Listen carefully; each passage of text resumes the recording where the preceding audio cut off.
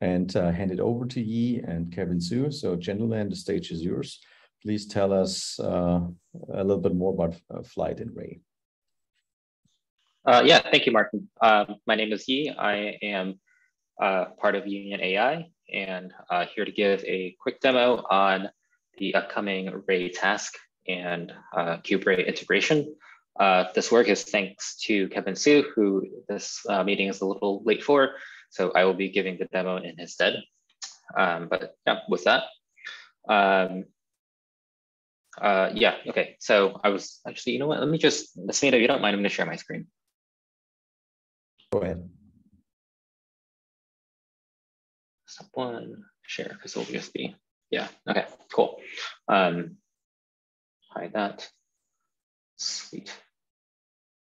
Okay, yeah, so this is upcoming Ray task. Look for it in the upcoming 1.2 release, which I think we're slating for hopefully around the end of, well, maybe like mid-September, maybe a little bit later. This is the high-level diagram. It looks pretty similar to the Spark task that some of you may be aware of. So a new task configuration, registration, everything happens as normal. When the Flyte engine hits it, it will launch a KubeRay CRD, and from there the operator kind of takes over.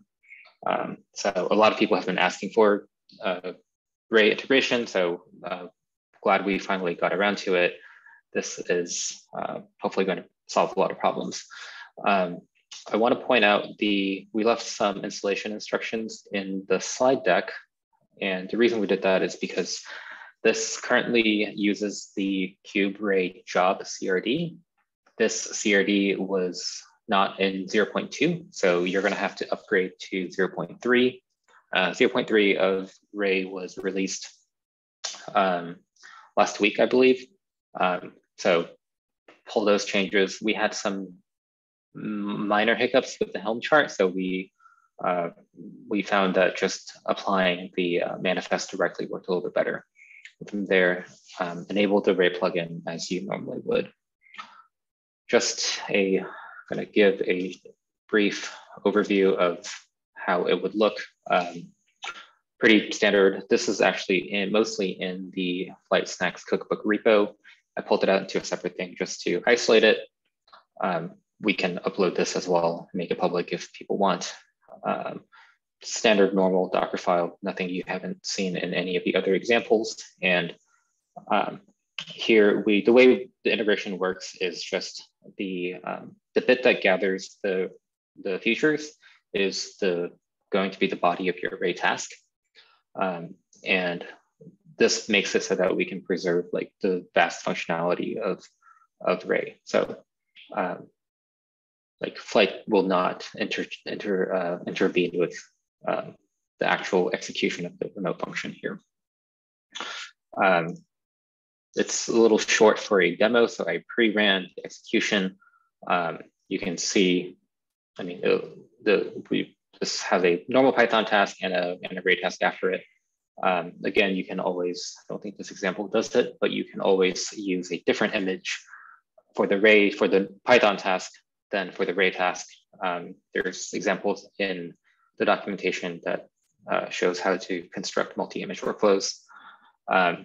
And we wanted to make sure that the local story worked as well. So if you just have Ray code, or if you just have a normal task that you want to run some Ray code through, if you use init here and then you point it at an existing Ray cluster, it will also work.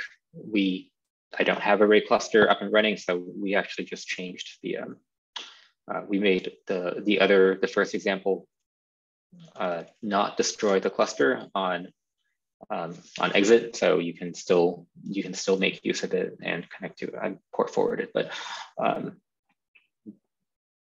consider this to be like a corporate persistent Ray cluster that you have access to. That's just to show that we were kind of like preserving the normal Ray execution and the workflow as much as possible. Yeah, that is it for the quick demo. if there are no other questions. Oh, yeah, I think actually, let me go back to this slide. This currently uses the KubeRay job CRD. I think we're also playing around with Flyte managing the head node instead. And then we're also trying to see if there's a use case for Ray cluster reuse. Assuming we get this part of it nailed down, hopefully that's something that we can work on later this year. So if you guys have any feedback or questions, opinions on the UX, please let me, Kevin, or anyone else in the channel know. So thank you.